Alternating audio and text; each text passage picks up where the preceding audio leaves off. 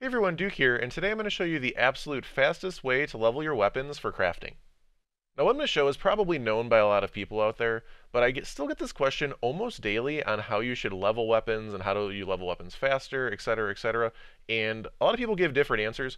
This is the only answer. Like there is nothing else that is going to be nearly as fast as Shirochi is, and it's just not close. Like, it's really not close. Again, there's other options. I'm not saying that you can't use other options, but this is the answer if you want to go as fast as possible.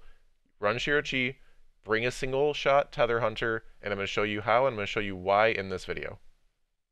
First, you're going to need to load into Last Wish, as I've already done, and you're going to need to make your way to the wish wall and put in the Shirochi teleport wish. This is probably going to be the most annoying part, but it takes a couple minutes, and especially if you're going to be leveling a weapon from 1 to maybe 20, maybe multiple weapons, maybe multiple red boxes for the Doritos that you need to get your perks, it's very worth doing. Again, take no more than a couple minutes, and from there you are smooth sailing.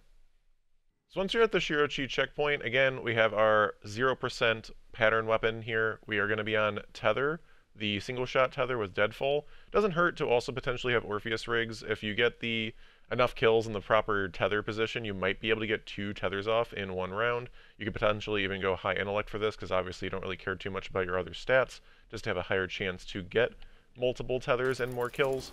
But basically, you're just going to start it up, kind of bait some of the ads a little bit more to the center here, just so that all these ads will come into the Tether and the next spawn of ads will also come into Tether. And you're going to get basically this kill stuff. And the Tether chaining will kill a bunch of things. And again, this next set of ads will come in, kind of try to bait them forward a bit so that you can get more into the Tether, kill more stuff. And again, all the Tether chaining will kill a bunch of the ads, and you're going to get a lot of percentage. As you can see here, we're already at 72% on the kills in about a couple seconds, really. You can just kind of continue to kill stuff from here.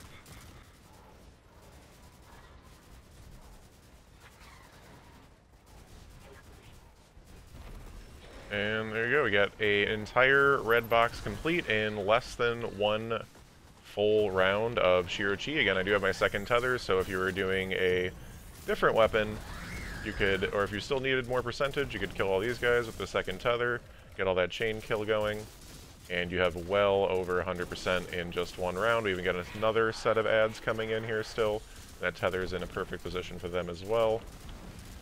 So you're going to be able to chain kill all these ads as well. Easily able to get way over an entire red box done in one wave of Shirochi. Now, where this strategy is really going to help and come into play significantly is if you're doing any sorts of heavy weapons, especially single target heavy weapons like linear fusion rifles. If you guys are trying to craft the new Type-In linear fusion rifle, really, really good option, or maybe Cataclysmic still crafting from the Vow of the Disciple raid. This is going to be an insanely good strategy. As you can see here, we're starting off at 6%. I've already got it crafted to the point where I have the rolls I want, but maybe yours is lower. We're starting at 6% of the level. We can put a raid flag down, make sure we have ammo, and we're going to do the exact same strategy. We're going to run in a bit, try to get a Tether a little bit further in, hopefully get all these ads to kind of bait up towards me, and then throw it a little bit deeper too here, just so that the next set of ads that comes in behind us at this point will hopefully get caught by this Tether as well. And again, super easy. You're just hitting a couple shots here, getting a lot of the chain damage to come in. Got all those first set of ads down. The Tether should stay in right on this second wave of ads as well for a while. And we're just going to kill as much as you can while the Tether's still up. Makes it a little bit easier.